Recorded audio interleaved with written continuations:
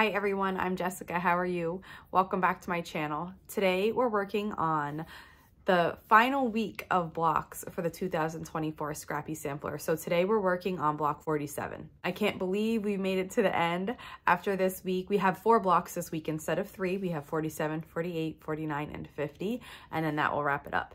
So if you were making one of the smaller sizes, you have probably already made enough blocks unless you're waiting to see them all and then you're picking your favorites. If you're making a queen or larger, you need more than 50 blocks, so you'll have to make duplicates of some. I'm gonna do the queen, so I need 56 blocks. So after we complete the 50 this week, I'll still have to go back, pick my 6 favorites, and make those again. But for today, let's get started with block 47. This block has a couple different things going on, so let's tackle them all one step at a time. The first thing we're going to be making is Unit A. Now, Unit A looks really complex, but it's not. We're just gonna work it, like I said, one step at a time and get through it. So, the first thing we need to do is make a half square triangle. I have one blue and one pink, and I'm going to lay one on top of the other. Either way is fine. And sew across this edge. Okay, now let's just chain piece this just a little bit. The other thing that we need to do is there are these triangle units that are at the end of each block. Now, if you just refer to the pattern as you're going, it's going to be really easy to see. One's going to look like this, and the other one is going to be the opposite. So it's going to look like this. These are actually mirror images of each other when I turn them. So you need to make 4 like this and 4 like this. I've already made 3 of the units and I'm making the 4th with you, so I only have 1 of each right now. Each unit takes one of each. So let's put that one through, and then we'll sew this one as well.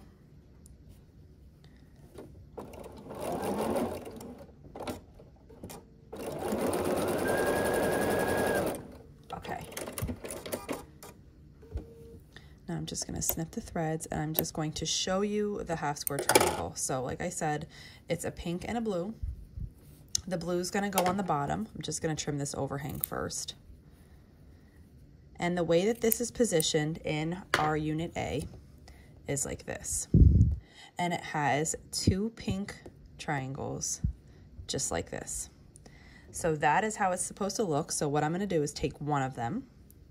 And I like to turn this, so it might seem tricky, but basically we're just sewing this here. I do like to just turn this around.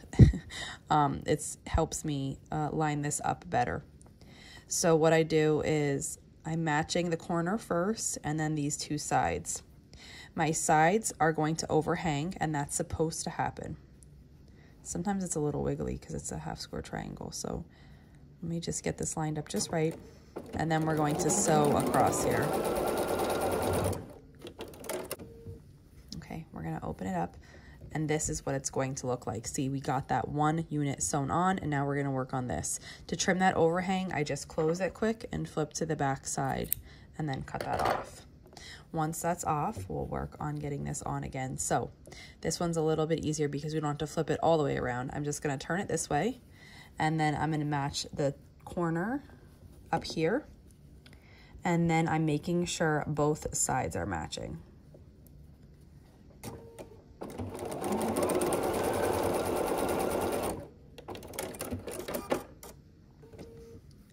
This is what our unit looks like, and this is how it will sit in the block. But first we just need to trim this. So I open it up and I make sure everything is laying flat, and then I just trim right up to it. So this is what we have now, and we already made these 2 other pieces. Now you just have to look refer to the pattern to see where they go.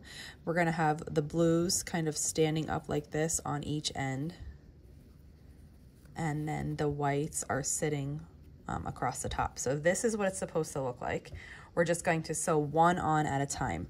So the way that I do this to know that it's centered is I have a seam right here and a seam right here, and I nest those 2 seams. So I start out by nesting the seams.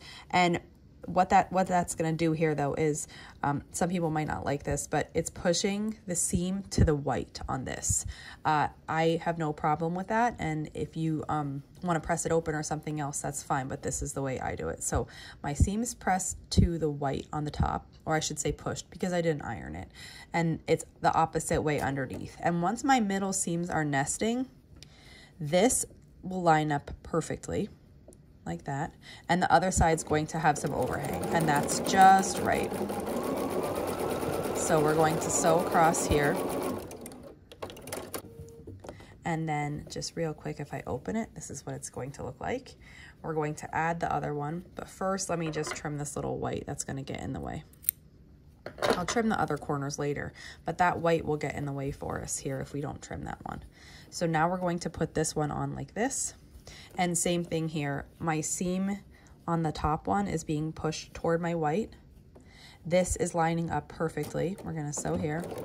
And I'm actually just gonna sew till I get to the seam so it holds it in place for me, and then I'll just fix this up. Perfect. So this is what our unit is going to look like then. We just need to come around and trim all the overhangs. There's this one in the middle, then there's one at each corner. So here, here, then the other two corners have the same thing, here and here. Okay, those are all our little overhangs, and this is what our piece looks like. We need to make 4 of these. I already have those made. I'm just gonna set them aside. We have another thing that we need to make for the block before we can start assembly. So the next thing is a diamond in a square, and here, we're not using the stitch and flip method, which we have used before for a diamond in the square. We're using triangles. So this is what our center unit needs to look like. To get these on perfectly, we are using the method we have used before, where we fold everything in half and we make a crease. So right now I'm making creases where my 2 fingers are. Try to be as accurate as possible when you're folding these, because you're actually marking the center and you want everything to lay nicely at the end. So just try to be as accurate as possible. And then I repeat that with the triangles. We're going to sew 2 opposite ones on, and then we'll turn it and sew the remaining 2. So I'm finger pressing 2 triangles and 2 sides. Now, it might be difficult to see on the camera, but I can see here that I have, it is very difficult to see. Once I pick this up and turn it, you'll see it. I have a crease right here, and then I have a crease right here. What I'm going to do is just line those 2 creases up. I just look at it just to get a little visual. And then I take one and I flip it on top. So this crease here is lined up with the crease on the bottom. And I make sure my edges are straight. And then we sew across here. We're going to repeat the same thing on the opposite side without, we don't need to trim at this point. So I'm lining up those 2 creases. That way I know my 2 middle points are actually centered and in the middle, and everything else is laying correctly. Once I sew this other one on, I'm going to flip it to the back and see these overhangs. We need to trim those away. So let's trim.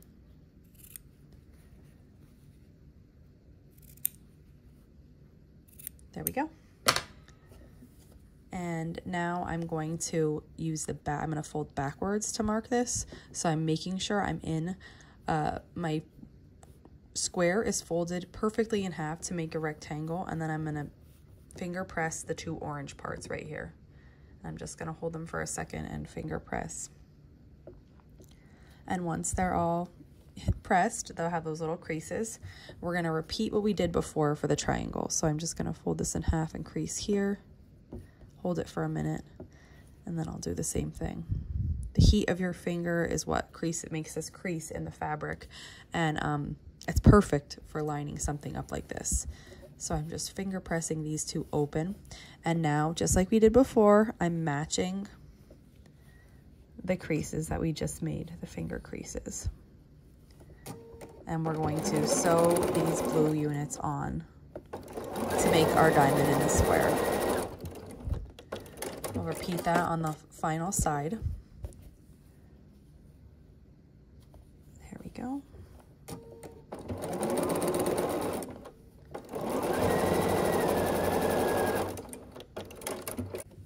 Okay, now we've made our diamond in the square and it looks like this. So we have those 4 overhangs to still trim.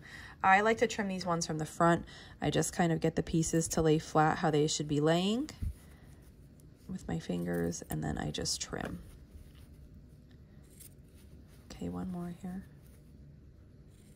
Very good. Okay, now we have all the units ready to assemble our block. So this is going to be the center. I have 4 squares cut for the corner, and then we have our 8 units here. And basically the A unit is going to sit like this.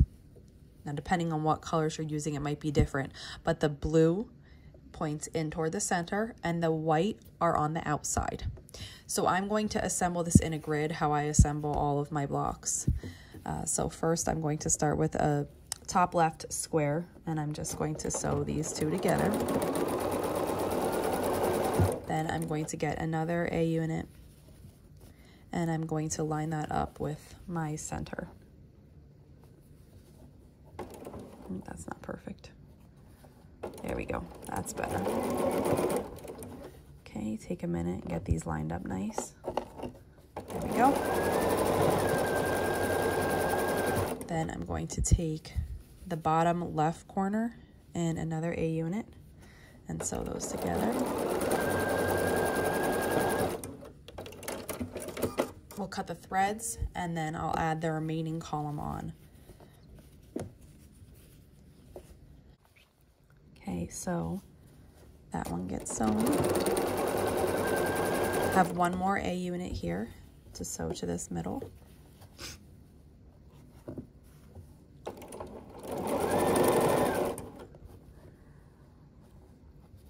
Okay.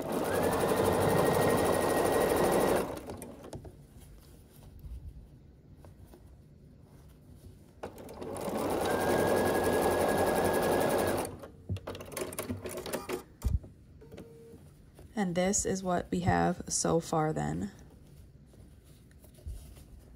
Okay.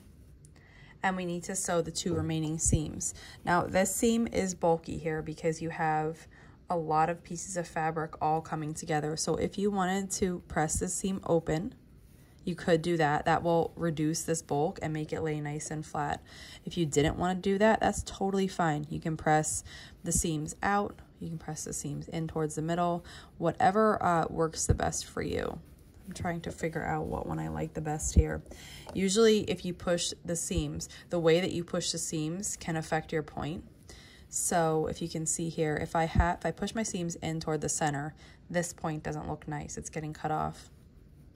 If I push them out, it looks better. Those line up like almost perfectly. I think I might do that. I think I'm gonna push them out.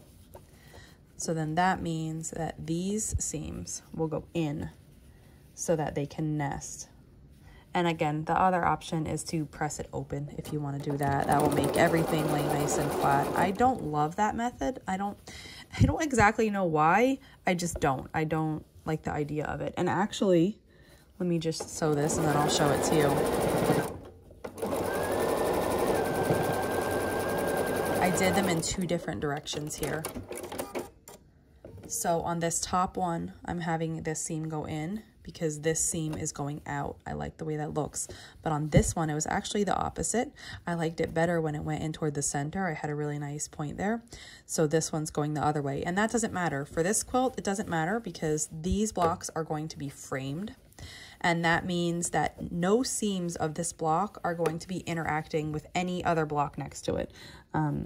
So you can do anything you like with the seams here because it really doesn't matter for the block's neighbors.